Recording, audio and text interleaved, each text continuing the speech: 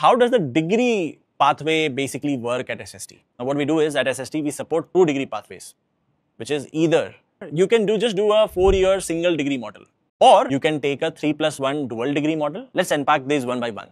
If you want to just look at just one degree for entirety of 4 years, so you have a BS from IIT Madras or a BSc honors from BITS Pilani. These are 2 programs that our students can apply to and pursue parallelly with their journey here at SST. In fact, what we've also noticed is that people with the IIT Madras or BITS Pilani name, when they apply for higher education, they also get preference. So that's the reason to stick to that. In the dual degree pathway, there is also the 3+1, which is you graduate with a master's.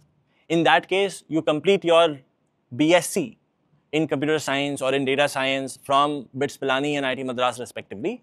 And then the final year is where you get enrolled into a MS program from Wolf University, which is a Europe-based university which works on ECTS credits. Now, this master's degree is actually recognized across more than 70 countries, including EU, UK, US, Canada, which means it gives students global flexibility for careers and further studies.